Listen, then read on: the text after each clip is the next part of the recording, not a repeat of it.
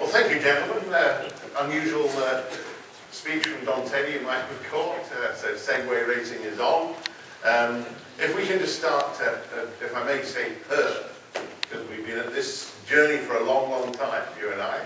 And the last time I asked you in front of the public how are we doing, he very honestly said not very well, which was one of those marvellous moments that you told the truth. But set up for me, just for the audience here, the connection, the opportunity to connect motorsport with mainstream automotive, because I know that our friends at ALMS have done it so well, but I'd like to see your vision with all that experience you've got. So the connection of motorsport and mainstream auto.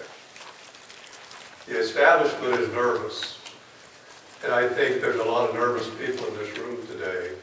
I think there's a lot of uncertainty, and beyond the economy, political situations driven by energy and environment. And it's interesting to see the impact of energy and environment on the establishment versus the new companies, the startups. And one thing for sure, there's a hell of a lot of confusion about everything today. PHEV, EV, HEV, PHEV, RWV. It's confusing enough within the factors that are working on them. Think about the consumers that are going to buy them. So what I think we're all looking for is clarity. Ergodicity means the idea that all things are possible. And to achieve clarity, you need stability. And you need to see things that work. So what are some examples of this energy and environmental revolution that are working? Obviously, in Detroit, the establishment is not exactly flourishing today. And yet the mayor says a startup company called Tesla, a Tesla Roadster will be the pace car for the event here this weekend. Interesting. So what does that mean for a lot of people in the audience? I don't particularly like to talk about it because I don't know a lot about it, but there's an example today in racing that is very telling. Energy and environment are changing the policies, are changing the rules, are changing the game. And as I said, the establishment and the startups, everybody's reacting differently to these. In Formula One this year, they changed the game, they changed the car. What happened to the establishment? A startup company, basically, a clean sheet of paper in a way, Russ Braun, has dominated the first two races. So when the regulations changed, what was the opportunity for the startup, the new company? And I would use that analogy to the same thing for everyone in the audience today with the OEMs. It is a time of opportunity, we just need to see the clarity in it. And I think that's where the motorsports today, beyond just a technical evolution, all the great things racing does, all the great things SEMA does, we need to be useful in educating, communicating, clarifying all the changes that are happening. And Michelin coming into the American Le Mans Series with the Michelin Green X Challenge is a great example of how that story will grow now. The consumers will see the benefits of renewable fuels and eventually the electrification of the automobile. So I'm optimistic, Chris, and I appreciate the opportunity to be here.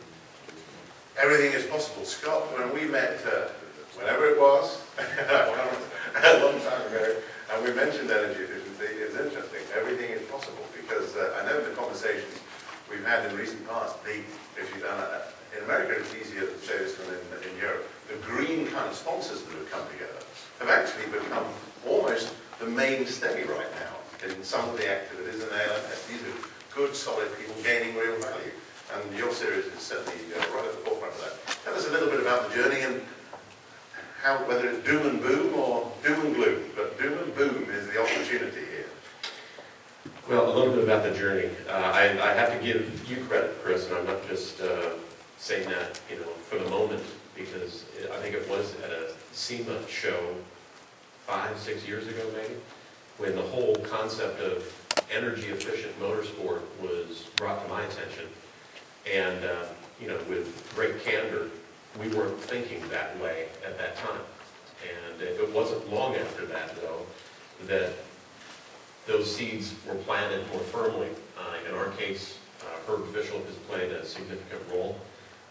Ironically, it was the Department of Energy and the Environmental Protection Agency contacting SAE International with the idea that perhaps motorsports could help them communicate some of their initiatives regarding alternative fuels, fuel efficiency, emission controls, and really take racing back to its original intent, back when Henry Ford and Louis Chevrolet were competing and demonstrating the fundamentals, literally the fundamentals of an automobile, and use that same system of educating and evolving technology, but in a modern day form. So to hit the fast forward button, we have prided ourselves in taking a leadership role in this area with those governmental agencies, with a lot of help from individuals, many of whom are here today. I think we've demonstrated that you can be much more environmentally responsible with motorsports and frankly not sacrifice anything. We have 3 alternative fuels that are available to all of our competitors. You have to use one of those 3. An E10 gasoline, an E85 ethanol, which in our case is a second generation ethanol. It's a cellulosic product.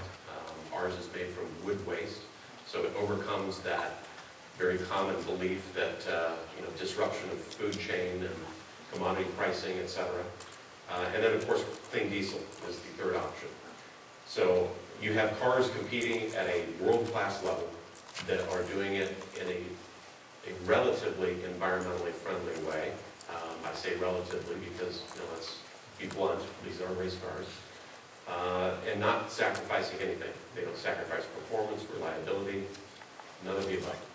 So it is a tremendous time right now for all of us in this room because it's a paradigm shift.